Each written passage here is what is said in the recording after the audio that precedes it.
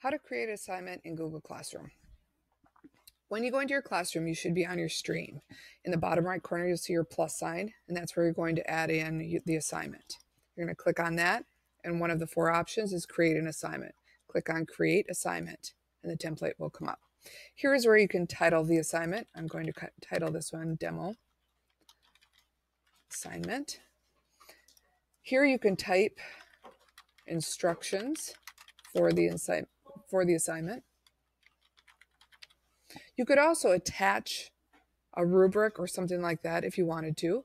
So you can click on this. This is where you go if it's in a Word document, or here if you created it in Google Drive. I'll go into Word to demo that. We're going to select the files, go into your documents,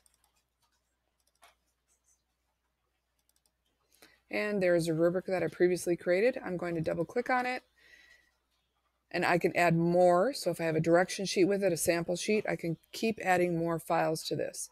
Click upload, and it'll attach that document to the assignment for reference, for later reference for the students.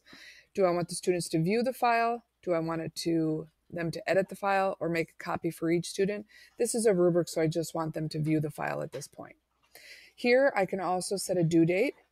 What's the date that I want this? When I click on it, it can be what's set there, or you can click and it'll bring up a calendar.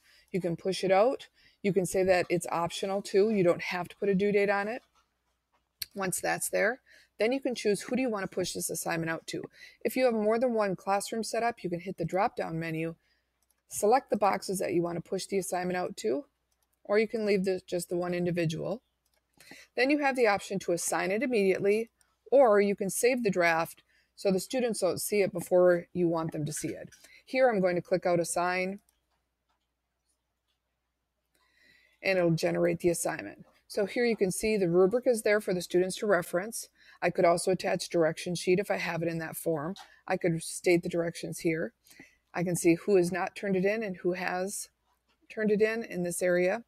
Say I wanted to change the date, or maybe I noticed I had a typing error. I can click on here, click edit. I can go in and fix any error that I have, and then hit save again. And that's pushing out an assignment to your students.